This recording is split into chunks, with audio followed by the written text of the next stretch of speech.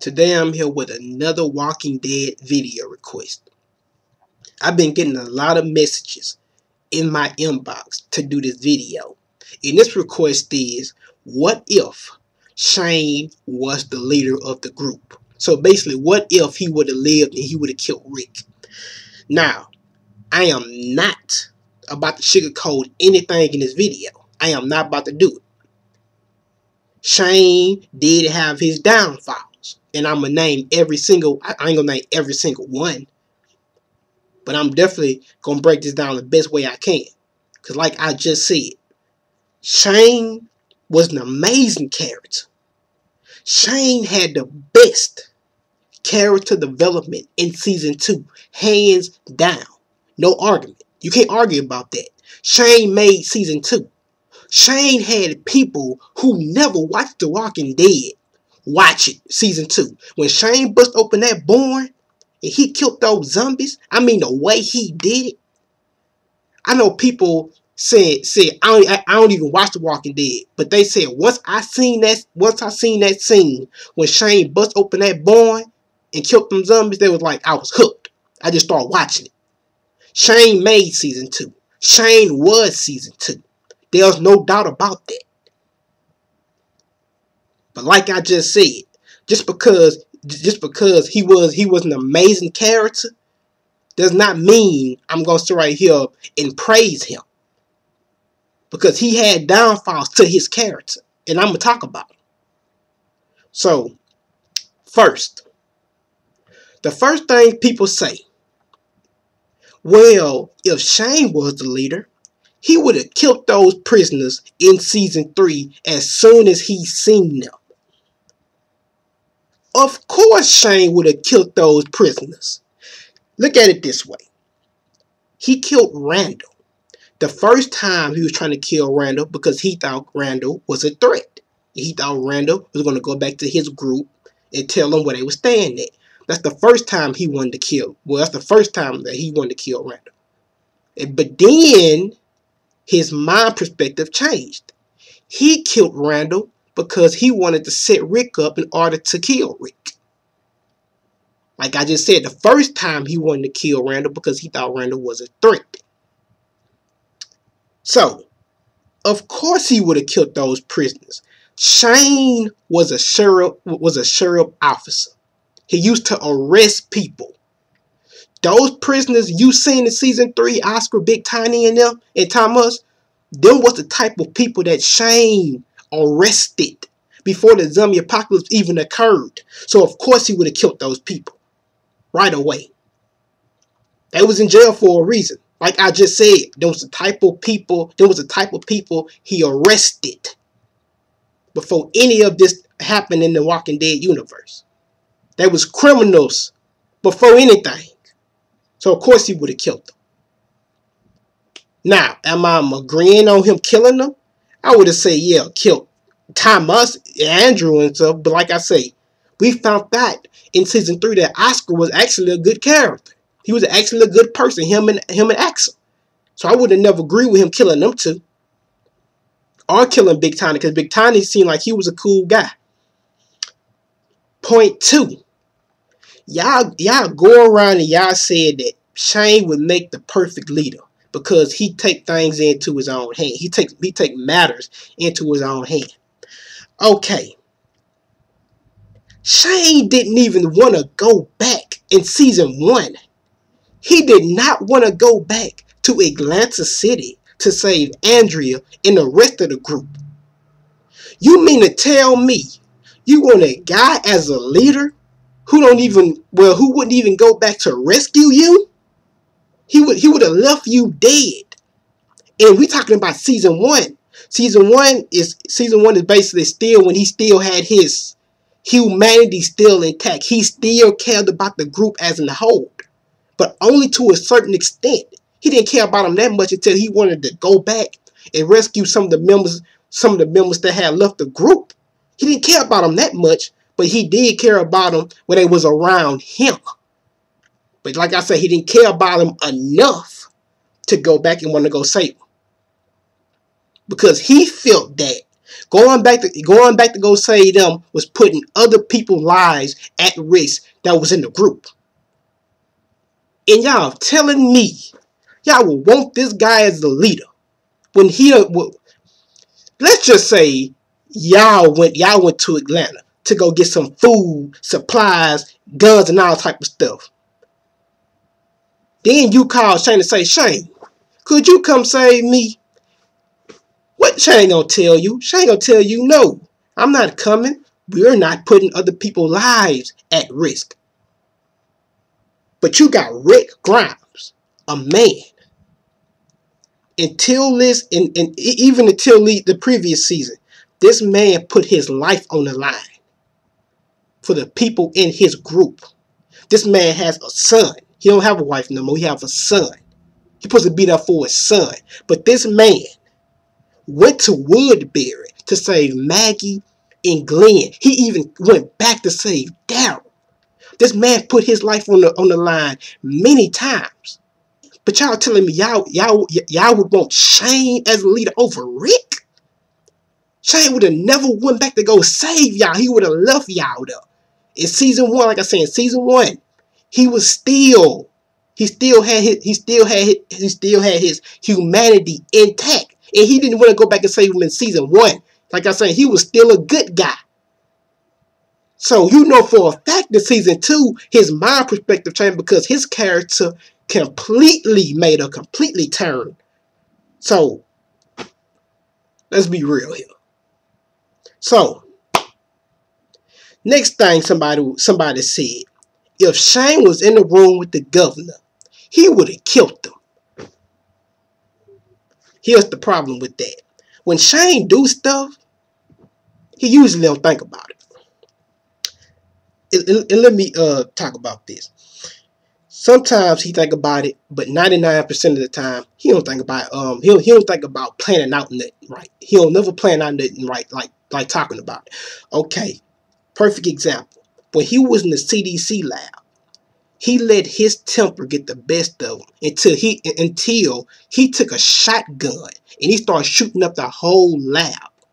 Now think about it. If he would have killed Dr. Jenner in that lab, how would they be able to get out that lab? Because the only reason they was able to get out that lab was because Dr. Jenner opened up the door.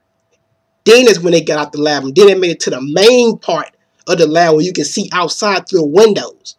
But the whole time when they was locked up in there with those doors sealed, and we see Daryl with an axe trying to basically bust open the doors or break down the doors.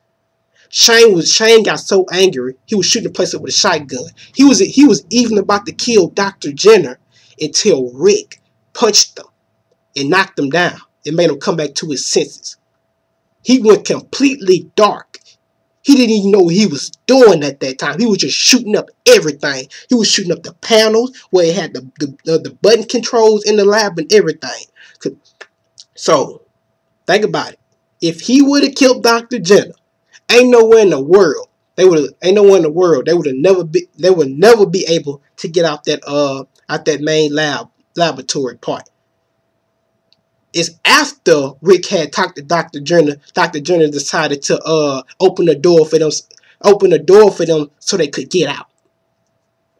So Shane and the governor. Of course Shane would have killed the governor. Of course Shane would have killed the governor when he was in the room with the governor. But like I said, he would have never thought about it. Hell, the governor could have had people surrounding that feed store. It could have been people watching over that feed store, waiting for something to happen, like the governor's men from Woodbury, Martinez, Shumpert. Anything could have happened. But that's the first thing somebody say, he would have killed the governor. Yeah, he would have killed the governor, but he would have killed them not thinking about it. And with him doing that, could have ended up getting Daryl killed, Herschel killed. Well, those two that came with Rick would end up getting them killed because he didn't think about it. So, now, let's move on to season 2. Season 2, we see Shane again. And I'm going to ask y'all, Who would y'all rather have as a leader? Somebody like Shane, who used to care about the group as a whole, but then he stopped caring and he only started caring about two people in the group, which was Lori and Carl. Or you rather have somebody like Rick Grimes, somebody who cares about the group as a whole, not just his wife and his son. So who would you want as a leader? I would take Rick because Rick cares about the group as a whole. He would have came back and saved you. We've seen this on multiple occasions, what Rick would do. He put his life on the line so many times. Season 2.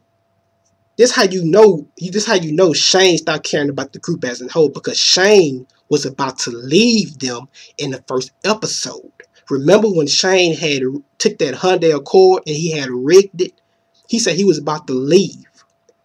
Because think about it. You got Rick and you got Shane. Both of these men are two alpha dominant males. You can't have two alpha dominant males coexist in the same group. But you got Rick wanting to be the leader and you got Shane wanting to be the leader. Shane was the leader at first until Rick came back. Well, until Rick came. So it would have never worked out. Never. You can't have, like I said, you can't have two alpha dominant males coexist. Oh, so let's talk about next.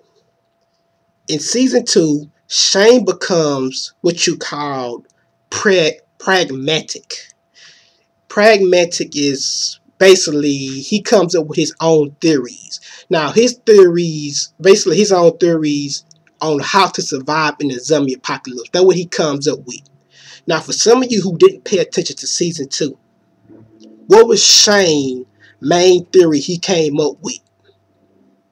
I'm about to tell you. In order to survive, you must lose your humanity. Shane chose to lose his humanity. It didn't happen on his own.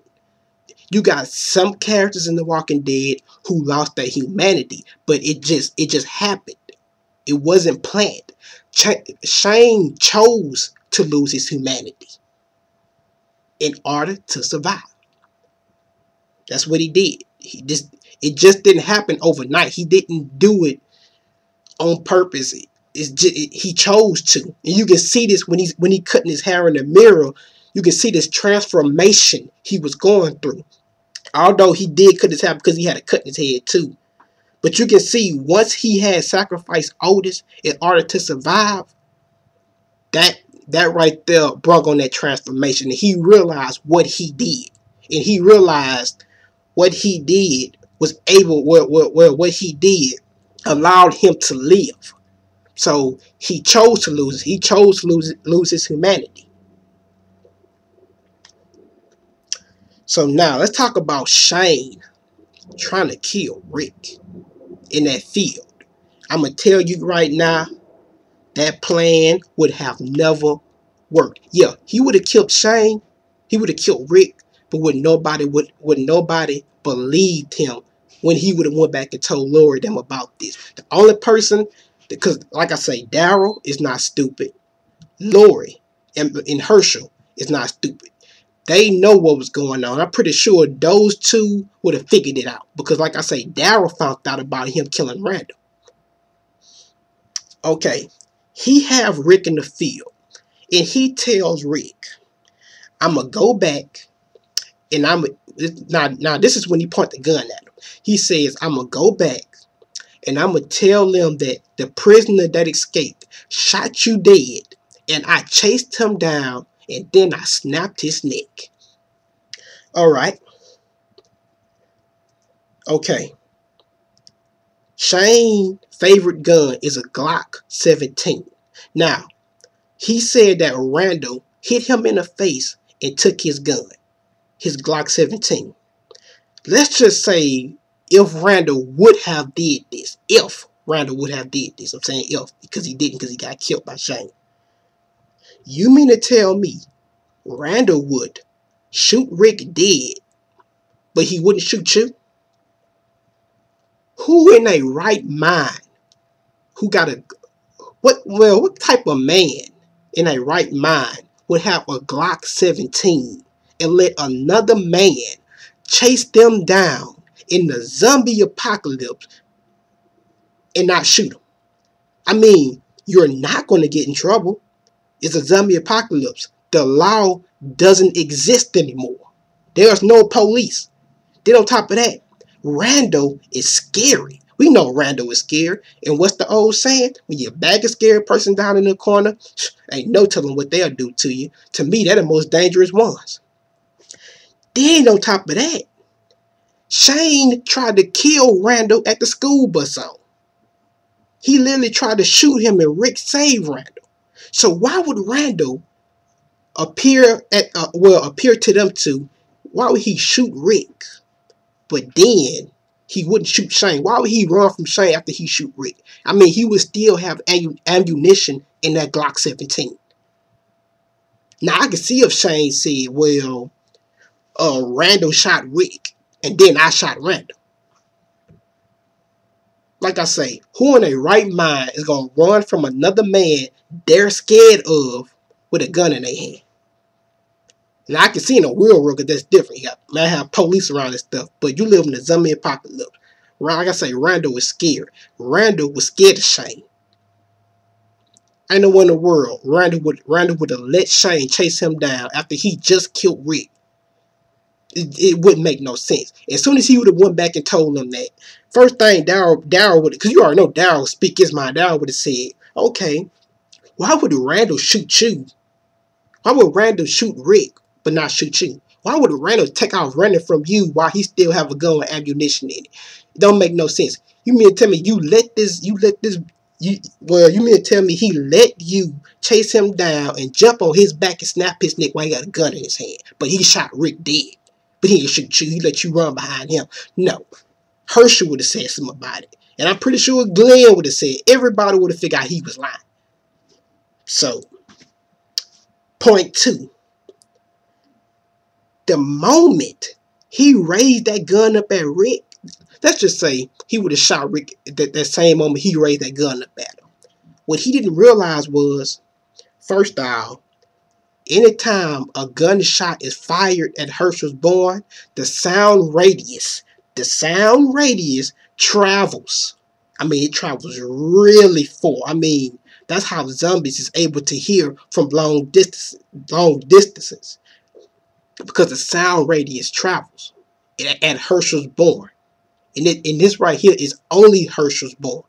Anytime a sound is made or a noise is made at Herschel's barn, it travels farther than it usually would any place else, because around Herschel barn is so quiet. There's no human life around it. There's nothing to dilute the noise or break down some of the noise that's around it, because like I say, it's an empty area. There's no activity going on, so the sound is going to travel. So soon as he would have shot Rick, Daryl and Glenn would have heard that. They wasn't that far from each other. Then on top of that, around the same time he had that gun pointed at Rick was the same time that Daryl and Glenn found Randall as a zombie and killed him. And then on top of that, Daryl found he found 2 foot trails in the dirt, and he found Randall's and he found Shane's that was with Randall's footsteps in the dirt. And he also found the blindfold that Rick had put over Randall's eyes. Then he also found the blood on the tree where Shane had rubbed his nose on it, and I'm assuming that he broke it or at least busted. He found all of that. That lie would have never worked. He would have killed Shane. I mean, Shane would have killed Rick, but would nobody believe what he said once he would have went back and told him that? Ain't nobody. Now, for the final part, let's talk about the final part. Shane made it obvious in this within season 2. If you was on to me, I would have Well, he said he made it clear that if you was on to him, he would have killed you, or let something else happen to you, so so he wouldn't have to get his hands dirty. Perfect example. Remember when when Dale confronted Shane in season 2, and I'll never forget this. He told Shane about what he did in season 1, episode 5, titled Wildfire. Remember when Shane pointed that shotgun at Rick in the woods, and then Shane turned around and he seen Dale around him, and Dale says, Jesus, because he seen him pointing that gun at Rick. And Dale finally confronts him about it. He tells Shane about what he did. And Shane looks at Dale. We all know that Shane didn't like Dale because Dale was always on him. Shane looks at Dale. He tells Dale, you think I'll shoot Rick?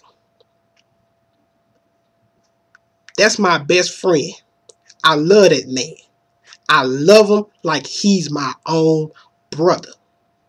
Do you think that's the kind of person I am? Well, maybe you ought to just think that through.